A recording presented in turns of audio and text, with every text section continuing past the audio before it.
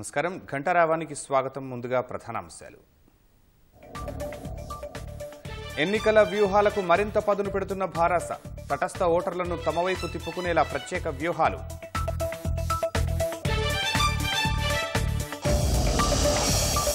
రాష్ట్ర ఎన్నికలపై ఏఐసీసీ ప్రత్యేక దృష్టి. ప్రత్యేక దూతలతో రోజువారీ వ్యవహారాల పర్యవేక్షణ.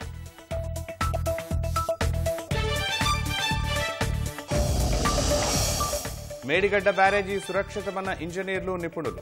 సమగ్ర విచారణకు విపక్ష నాయకుల డిమాండ్.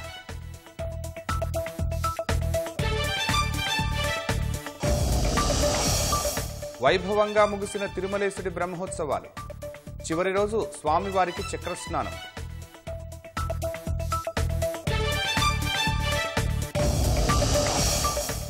రాష్ట్ర వ్యాప్తంగా ఘనంగా దసరా ఉత్సవాలు. తెల్లవారుజాము నుంచే ఆలయాల్లో భక్తుల పూజలు.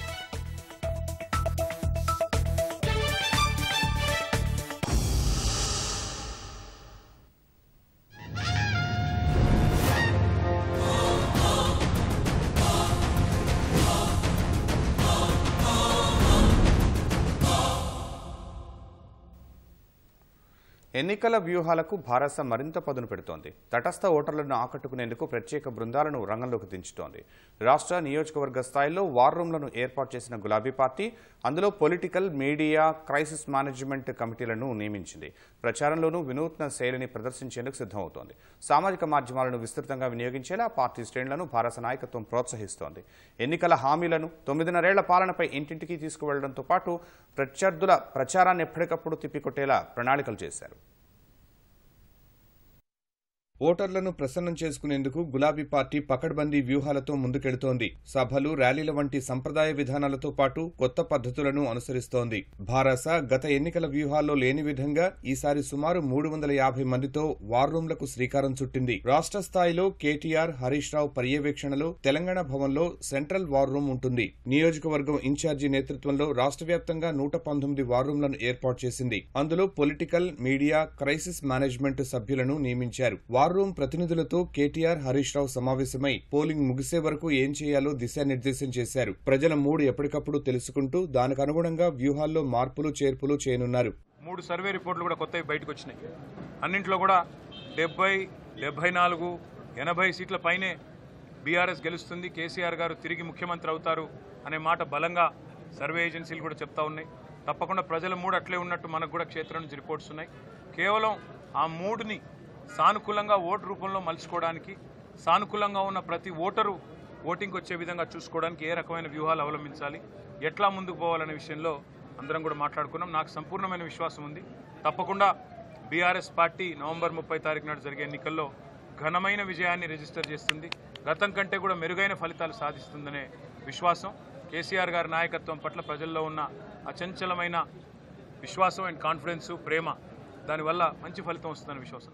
కేంద్ర, నియోజకవర్గ స్థాయి వార్ రూమ్ల మధ్య నిరంతరం సమాచార మార్పిడి, సమన్వయం ఉండేలా ప్రణాళిక చేశారు. క్షేత్రస్థాయిలో జరుగుతున్న అంశాలను ఫీడ్బ్యాక్ ఎప్పటికప్పుడు తెప్పించుకుని విశ్లేషించి కేటీఆర్, హరీష్ రావు తగిన సూచనలు, దిశానిర్దేశం చేస్తారు. మీడియా కమిటీ నేతృత్వంలో ప్రతి గ్రామం, వార్డు, డివిజన్ కు 1 లేదా 2 వాట్సాప్ గ్రూపులను ఏర్పాటు చేయనున్నారు. రోజు మీడియా సమావేశాలు, ప్రకటనల ద్వారా పార్టీ విధానాలు, హామీలను ప్రచారం చేస్తారు. ఇతర పార్టీల అభ్యర్థులు మాట్లాడుతున్న అంశాలను రాష్ట్ర స్థాయి వార్ రూమ్ కు పంపిస్తే కౌంటర్ గా ఏ విషయాలను ప్రధానంగా ప్రస్తావించాలో వ్యూహాలు నిర్దేశిస్తారు. నియోజకవర్గంలోని సొంత పార్టీ, ఇతర పార్టీల నేతల కదలికలను పొలిటికల్ కమిటీ పరిశీలించి రాష్ట్ర స్థాయి వార్ రూమ్ కు సమాచారం ఇస్తుంది. పార్టీలోని ఎవరైనా నేతలు ఇతర పార్టీల వైపు చూస్తున్నట్లు తెలిస్తే ఏం చేయాలో కేంద్ర కమిటీ నిర్దేశిస్తుంది. ఎలా బుజ్జగించాలి, ఎంత మేరకు హామీ ఇవ్వాలో చెప్పడంతో పాటు అవసరమైతే రాష్ట్ర స్థాయి నేతలు రంగంలోకి దిగుతారు. అదేవిధంగా భారస వైపు మొగ్గు చూపుతున్న ఇతర పార్టీల నేతలను ఆకర్షిస్తారు. ప్రచారంలో ఎవరెవరు చురుగ్గా పాల్గొంటున్నారు,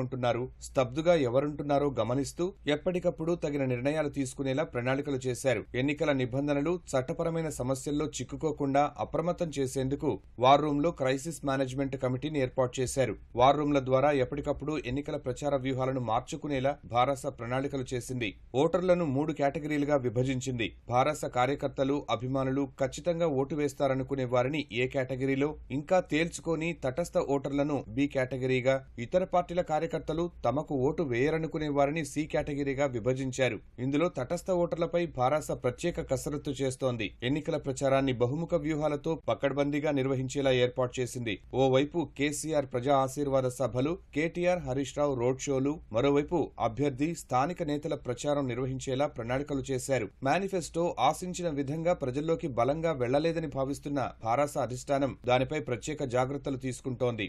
మేము 40 రోజుల కింద క్యాండిడేట్స్ డిక్లేర్ చేయడం జరిగింది. మేము ప్రచారంకి మొదలు పెట్టడం జరిగింది. అందరూ ఎమ్మెల్యేలు ప్రచారాలు చేస్తున్నారు, ఇన్ఛార్జీలు ప్రచారాలు చేస్తున్నారు, వర్కింగ్ ప్రెసిడెంట్ గారు ప్రచారాలు చేస్తున్నారు, హరీష్ రావు గారు ప్రచారాలు చేస్తున్నారు. మీరు చూస్తే స్వయాన ముఖ్యమంత్రి గారు, మా పార్టీ ప్రెసిడెంట్ గారు కూడా ఎన్నో సభలను అటెండ్ చేసి చేస్తున్నారు. దానితో పాటు మా మేనిఫెస్టో ఏదైతే కొత్త మేనిఫెస్టో ఉందో అది ఇంకా అదనంగా ప్రజల్ని ఆకర్షిస్తుంది. ఎందుకంటే ప్రజలకు విశ్వాసం, ఈ పథకాలన్నీ తెచ్చింది కేసీఆరే, ఈ పథకాలన్నీ ఇచ్చింది కేసీఆరే, దీన్ని పెంచాలన్నా కూడా కేసీఆరే చేయగలుగుతాడు. కాబట్టి కంప్లీట్ వాళ్ళకి ఫుల్ కాన్ఫిడెన్స్ తోని క్లియర్ మ్యాండేట్ ద్వారా హ్యాట్రిక్ ముఖ్యమంత్రిగా కేసీఆర్ గారు ఉండబోతున్నారు. ప్రచారంలో సామాజిక మాధ్యమాన్ని ప్రధాన అస్త్రంగా వాడాలని భారాస నిర్ణయించింది. కొత్త యువ ఓటర్లను ఆకట్టుకోవడంలో సోషల్ మీడియా కీలకమని గులాబీ పార్టీ బలంగా నమ్ముతోంది. అభ్యర్థితో పాటు నేతలందరూ వ్యక్తిగతంగా ట్విట్టర్, ఫేస్బుక్, ఇన్స్టాగ్రామ్లో అకౌంట్ తెరిచి చురుగ్గా ఉండాలని కేటీఆర్ స్పష్టం చేశారు. కారు గుర్తు నిరంతరం ప్రజల మనసుల్లో కదిలేలా చూడాలని భారాస భావిస్తోంది. కార్యకర్తలు, నేతలందరూ చొక్కాపై కారు గుర్తు పెట్టుకోవాలని నిర్ణయించింది. రాష్ట్రంలో ఈసారి విజయం సాధించాలనే పట్టుదలతో ఉన్న కాంగ్రెస్ అధిష్టానం ఇక్కడి పరిణామాలపై ప్రత్యేకంగా దృష్టి సారిస్తోంది. రోజువారీ పార్టీ వ్యవహారాలను ఢిల్లీ నుంచి పర్యవేక్షిస్తోంది. ఇతర రాష్ట్రాలకు చెందిన ముఖ్య నేతలను తెలంగాణ ఎన్నికల పర్యవేక్షణకు పరిశీలకులుగా, పలు విభాగాలకు ఇన్ఛార్జీలుగా నియమించింది. ప్రచార కార్యక్రమాల పర్యవేక్షణకు గుజరాత్కు చెందిన రోహన్ గుప్తాను ఇన్ఛార్జిగా నియమించింది. ఈ మేరకు కాంగ్రెస్ ప్రధాన కార్యదర్శి కేసీ వేణుగోపాల్ ఉత్తర్వులు జారీ చేశారు. గతంలో గుజరాత్, హర్యానా, మహారాష్ట్ర అసెంబ్లీ ఎన్నికల్లో పార్టీ ప్రచారాన్ని ఆయన పర్యవేక్షించారు. రోహన్తో పాటు కాంగ్రెస్ ప్రధాన కార్యదర్శి అజయ్ కుమార్ను మీడియా కార్యక్రమాల నిర్వహణకు పరిశీలకుడుగా నియమించింది. 2 రోజుల క్రితం మహారాష్ట్ర మాజీ సీఎం అశోక్ చవాన్ను, కర్ణాటక మంత్రి బోసురాజును రాష్ట్ర ఎన్నికల పరిశీలకులుగా నియమించింది. ప్రతి అసెంబ్లీ నియోజకవర్గానికి ఇతర రాష్ట్రాల నేతలను పర్యవేక్షకులుగా పంపాలని కాంగ్రెస్ అధిష్టానం నిర్ణయించింది. రాహుల్ గాంధీ జీవన విధానంపై మాజీ మంత్రి తుమ్మల నాగేశ్వరరావు ఆసక్తికర వ్యాఖ్యలు చేశారు. ప్రధానుల కుటుంబంలో పుట్టిన అతి సామాన్యుడని కితాబిచ్చారు. ఖమ్మం గురుదక్షిణ ఫౌండేషన్ వద్ద ఈత మిత్రుల ఆధ్వర్యంలో ఏర్పాటు చేసిన ఆత్మీయ సమ్మేళనానికి ఆయన హాజరయ్యారు. లోక్సభ సభ్యత్వం రద్దు చేసి ఇళ్లు ఖాళీ చేయిస్తే కేవలం 4 జతలు దుస్తులతో వాళ్ల అమ్మ వద్దకు చేరాడన్నారు. ప్రధాని అయ్యే అవకాశం ఉన్నా దేశం కోసం మన్మోహన్ సింగ్ను ప్రధానిని చేసిన ఘనత ఆ కుటుంబానికి దక్కుతుందన్నారు.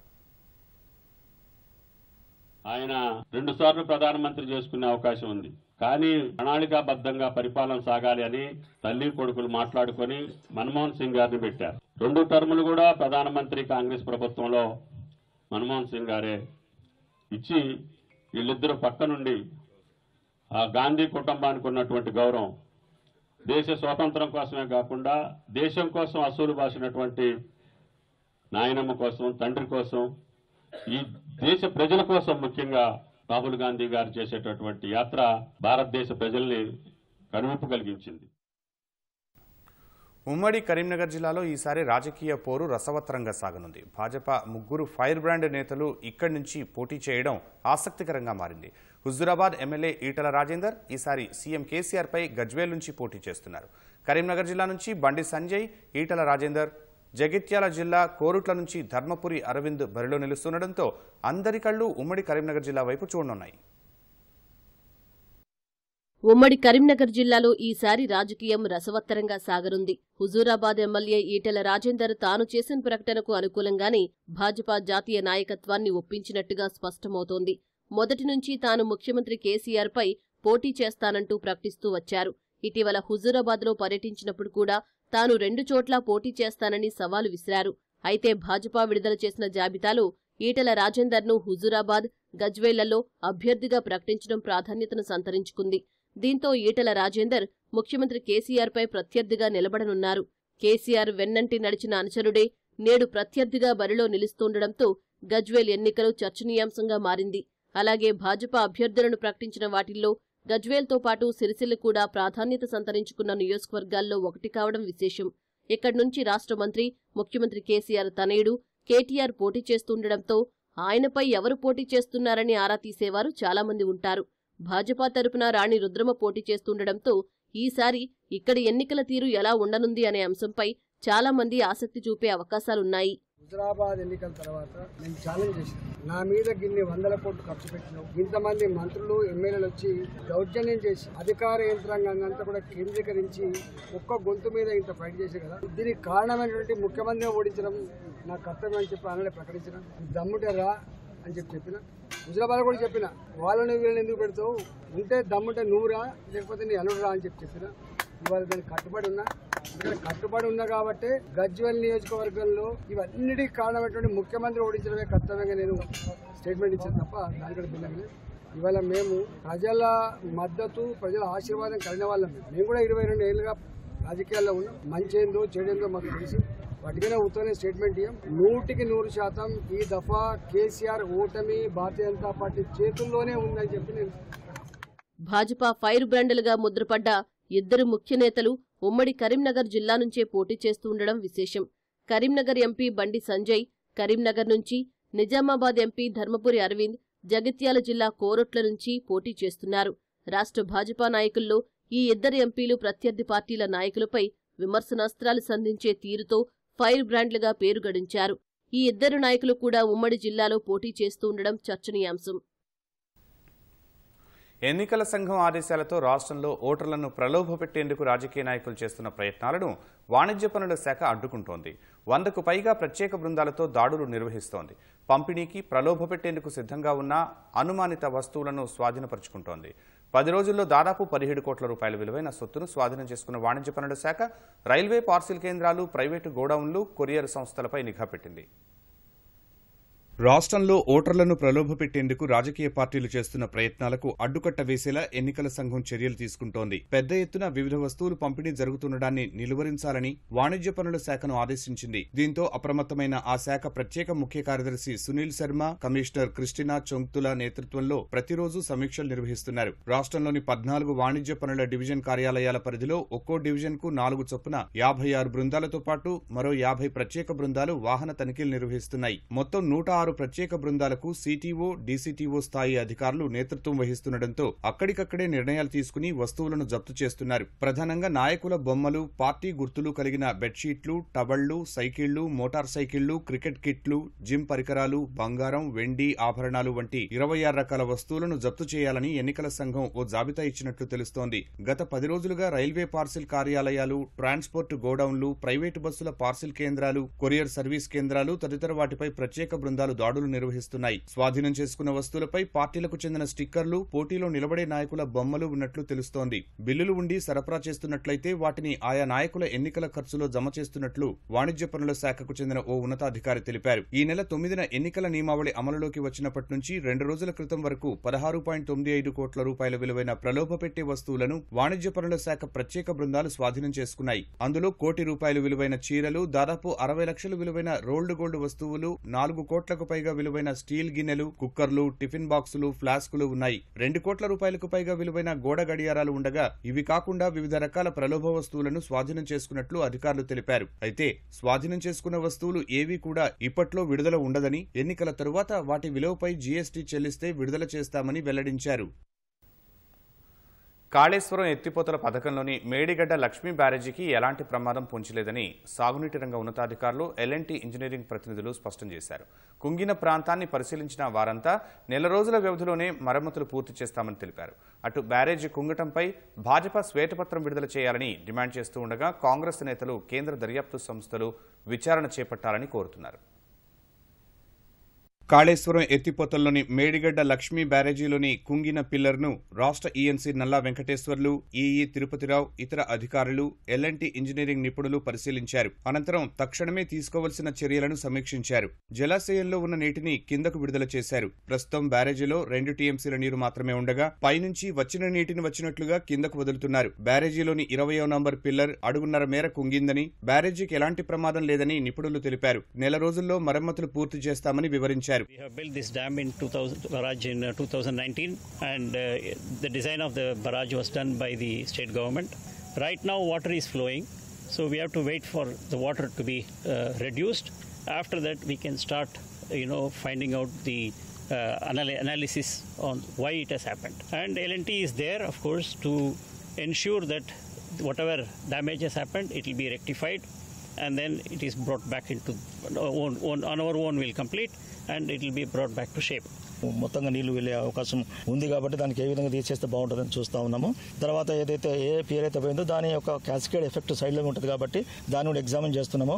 అది పెద్ద సమస్య కింద కాదని చెప్పి వీళ్ళు ఎక్స్పర్ట్స్ చెప్తా ఉన్నారు. మా ఎక్స్పర్ట్స్ కూడా చూశారు, వాళ్ళు కూడా అదే అభిప్రాయంతో ఉన్నారు. త్వరలోనే వాటికి పరిష్కారం కనుక్కొని వీలైనంత తొందరలోనే 1-45 రోజుల్లోనే పూర్తిగా దాని యొక్క రిస్టోరేషన్ చేసేసి మళ్ళీ పూర్వస్థితికి తీసుకొచ్చేటువంటి దిశగా చర్యలు తీసుకోవడం జరిగింది. ముఖ్యమంత్రి కేసీఆర్ కలలు కన్న కాళేశ్వరం ప్రాజెక్టు నీటిపాలైందని భాజపా ఎన్నికల నిర్వహణ కమిటీ అధ్యక్షుడు ఈటల రాజేందర్ ఆరోపించారు. బ్యారేజీ సందర్శనకు వెళ్లగా పోలీసులు ఈటలను అనుమతించారు. బ్యారేజీని పరిశీలించిన అనంతరం కాళేశ్వరం ప్రాజెక్టుపై శ్వేతపత్రం విడుదల చేయాలని ఆయన డిమాండ్ చేశారు. ఇంత పెద్ద ప్రాజెక్టు కడుతున్నప్పుడు అనేక రకాల సంస్థలు ఉంటాయి, అనేక మంది ఎక్స్పర్ట్స్ ఉంటారు, వాళ్ళ పర్మిషన్లు ఉంటాయి, అనేక రకాల టెస్టులు ఉంటాయి. ఒక ప్రాజెక్టు కడుతున్నప్పుడు ఇది 2 సంవత్సరాల 3 సంవత్సరాల ఎంత కాంక్రీట్ ఒక రోజుకి వేయాలి, దాని టెంపరేచర్ ఎంత ఉండాలి, ఇవన్నీ కూడా లెక్కలకు ఉంటాయి. కానీ కట్టండి మంచిదే కట్టమని చెప్పింది, కానీ ఇవాళ దాని దుష్పరిణామం ఏందో ఇవాళ అర్థమవుతా ఉంది. ఇవాళ ఇంత నష్టానికి కారకులు ఎవరు, దానికి బాధ్యులు ఎవరు, ఇవన్నీ చెప్పాల్సిన అక్కడ దీని మీద సంపూర్ణంగా ఇవాళ శ్వేతపత్రం విడుదల చేయాలని చెప్పి నేను డిమాండ్ చేస్తున్నా. కేంద్ర ఏజెన్సీలు కూడా తక్షణమే ఈ ప్రాంతాన్ని సందర్శించి ఈ ప్రాజెక్టు సందర్శించి పూర్తి సమాచారం ప్రజలకు ఇవ్వాలని చెప్పి కూడా మేము కోరుతాం కేంద్ర సంస్థల్ని. ఇవాళ దీనికి అంతటికి కూడా కేసీఆర్ గారి ప్రభుత్వం, కేసీఆర్ గారే బాధ్యత వహించాలని చెప్పి, దీనికి బాధ్యులైన వాళ్ళని శిక్షించాలని చెప్పి నేను డిమాండ్ చేస్తాను. ప్రాణహిత చేవెళ్ల ప్రాజెక్టును రీడిజైన్ పేరుతో కాళేశ్వరం ప్రాజెక్టుగా పేరు మార్చి నాణ్యత లోపంతో మేడిగడ్డ బ్యారేజ్ను నిర్మించడం వల్లే కుంగిందని కాంగ్రెస్ ఎమ్మెల్సీ జీవన్ రెడ్డి విమర్శించారు. జగిత్యాలలో ఏర్పాటు చేసిన మీడియా సమావేశంలో మాట్లాడిన ఆయన కాళేశ్వరం ప్రాజెక్టు అవినీతిపై కేంద్రం ఎందుకు న్యాయ విచారణ చేయడం లేదని డిమాండ్ చేశారు.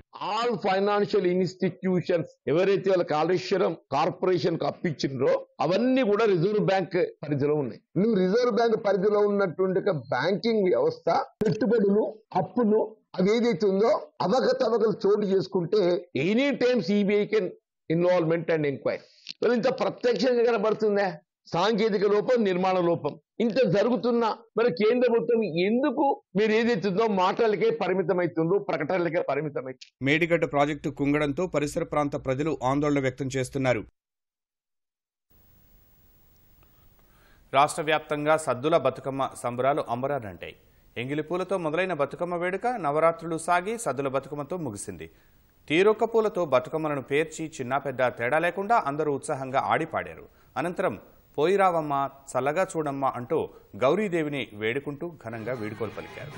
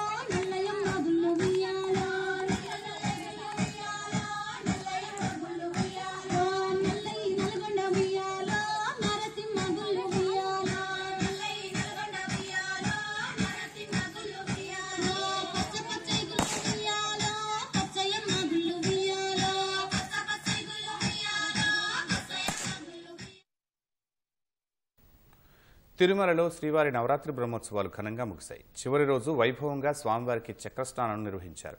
శ్రీవారి పుష్కరిణి వద్ద శ్రీదేవి భూదేవి సమేత మలయప్ప స్వామికి తిరుమంజనం కార్యక్రమం నిర్వహించారు. చక్రతాళ్వార్కు తిరుమంజనం అభిషేకం నిర్వహించిన అనంతరం అర్చకులు పుష్కరిణిలో చక్రతాళ్వార్కు పవిత్ర స్నానం చేశారు. స్వామివారి చక్రస్నానం వీక్షించేందుకు పెద్ద సంఖ్యలో భక్తులు తరలివచ్చారు.